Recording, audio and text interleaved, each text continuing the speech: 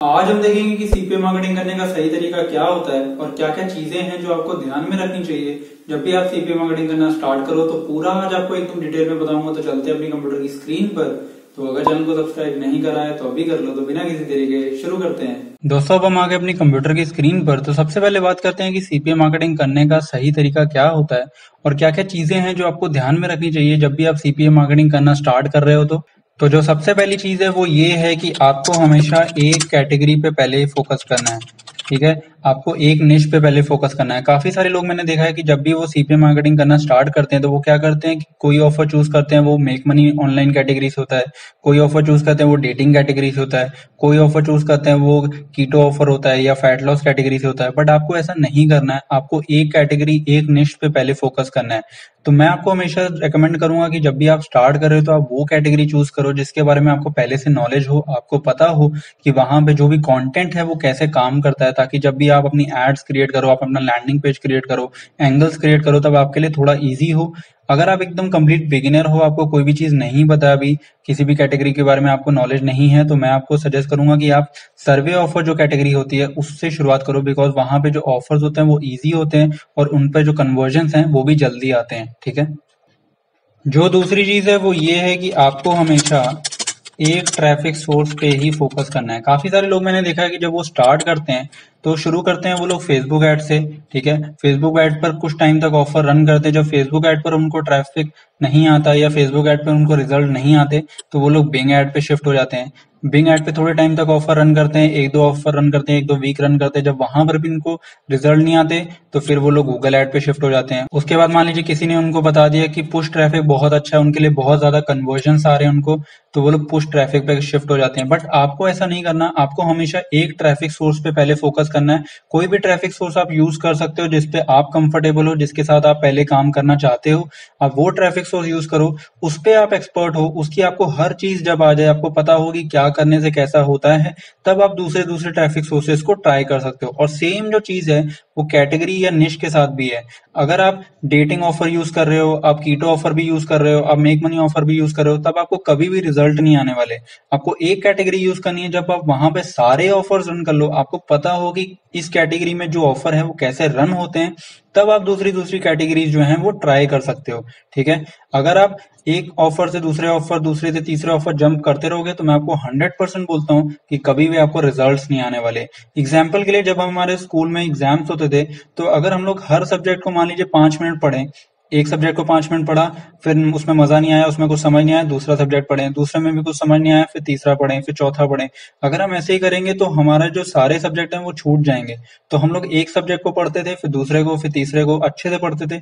तो सेम चीज आपको यहाँ पर भी करनी है। सेम जो चीजें हैं ना वो यहाँ पर भी अप्लाई होती हैं। ठीक है, जो तीसरी चीज है वो ये है कि जब भी आप सीपीए मार्केटिंग करना स्टार्ट करो तो आप हमेशा 3 से 4 एटलीस्ट सीपीए ऑफर्स लो और उनको प्रमोट करना स्टार्ट करो। काफी सारे लोग मैंने देखा है कि जब भी वो स्टार्ट करते हैं तो वो एक सीपीए ऑफर चूज करते हैं, उसको रन करना स्टार्ट करते हैं, और जब वहां पर उनको रिजल्ट्स नहीं आते, वो सीपीए ऑफर अच्छा नहीं होता है, तो वो लोग डीमोटिवेटेड हो जाते हैं।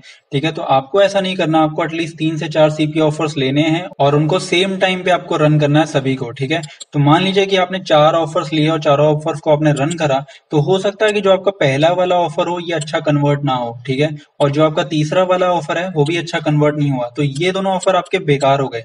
ठीक है, लेकिन जो आपका दूसरा ऑफर था और जो चौथा ऑफर था वो अच्छे कन्वर्ट हुए। ठीक है, तो ये आपको कैसे पता चलेगा? जब आप ज्यादा ऑफर्स एक साथ रन करोगे।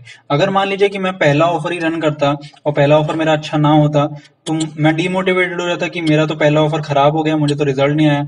और बाई चांस अगर मैंने तीसरा ऑफर भी जो है वो रन करा होता तो वहां पर भी मुझे रिजल्ट नहीं आते, तो मेरे जो पहले के 2 ऑफर हैं वो खराब चले गए, अब मैं बहुत ज्यादा डीमोटिवेटेड हो जाता।